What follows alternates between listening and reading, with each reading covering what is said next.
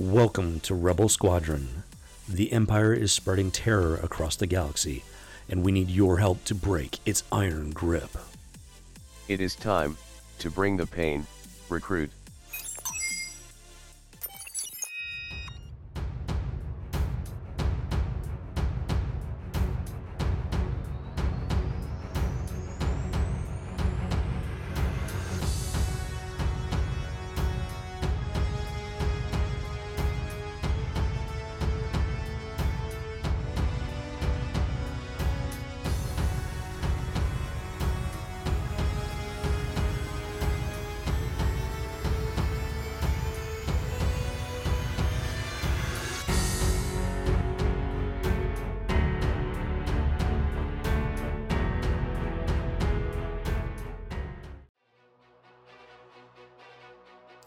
Welcome to Noob Camp, recruit. Here we will break you down and build you back up into a mean, lean, empire-crushing rebel machine. Now drop and give me 20. Front, back, go! Now get up from the dirt and let's get to work. Alright, recruit. So, maybe you're new to the game, maybe you've been playing for a while.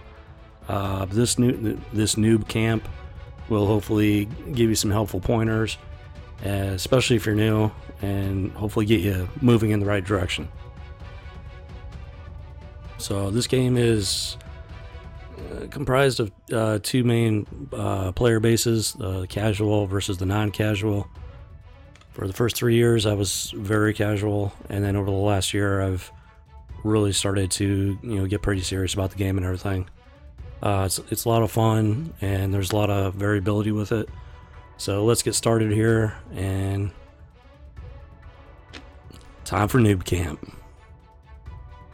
So recently I did start a new free-to-play account, I was caught up on all my daily stuff with my main account and got pretty bored, so I figured why not. And I forgot how much of a grind it was before hitting 85. So my condolences to all of the noobs out there. It's just hang in there. It does get better. There's basically two parts of the game: before 85 and after 85. There's a lot going on in the end game.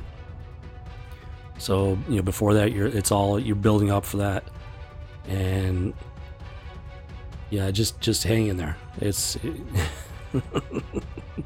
Just keep grinding. So especially when you're first starting off, and you're building your account, you really want to maximize your resources.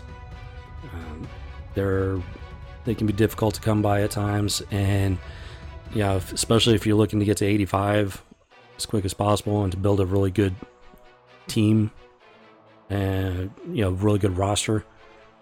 You're definitely going to want to be as efficient as possible. My suggestion would be don't spend crystals on like the card packs and whatnot. Like if you go into the store, you can see there's all kinds of different stuff going on. Unless you're willing to spend money, I wouldn't do it. It's a lot of you're rolling dice whenever. Most of the time you're rolling dice when you're buying something. There aren't a whole lot of packs where it tells you exactly what you're going to get and where it's going to be worth it. So what I would use my crystals on would be stuff like campaign energy. You got your light and dark side battles, you got your cantina battles, you're going to have your fleet battles.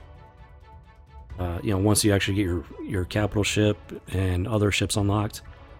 So I would definitely probably save my crystals for that kind of thing, because you're going to get all kinds of character shards and gear and whatnot, and that's what you're really going to want to focus on, especially when you're building up. And I would not suggest using your crystals on gear components until you get to those higher levels and you're hitting like the right around gear 12 or so. A lot of the gear you can get through grinding and whatnot. There are certain pieces of gear that you can only get through like guild raids and they're very difficult to get. So if you're going to spend crystals on gear, I would definitely wait until you get to those higher levels before purchasing gear with your crystals. And yeah, depending on how serious you are about getting competitive, such as in the Grand Arena, Grand Arena is based on your overall galactic power, or GP, and the more characters you unlock and gear up and level up, the higher your GP is going to be, and that's going to push you into higher divisions against tougher opponents. So if you're not spending your resources wisely on characters and gear and whatnot, you're going to have an overinflated GP, and it's going to push you into a higher bracket, and that's going to make your battles way more difficult than they need to be. So unless you already know exactly what characters you want and what you're going to need for them, I'd focus on just specific characters to gear up and level. Just don't do too much of a shotgun approach. Now, if you're playing just for fun, have at it. Do what you want to do with it. Work on the characters you want to work on. I mean, that's the most important thing. You want to have fun with this. But if you are looking to get competitive and get serious about the game, you really want to know what you're getting into and which characters you really want to work with. There's a lot of, that's one of the great things about this game. There's a lot of variability.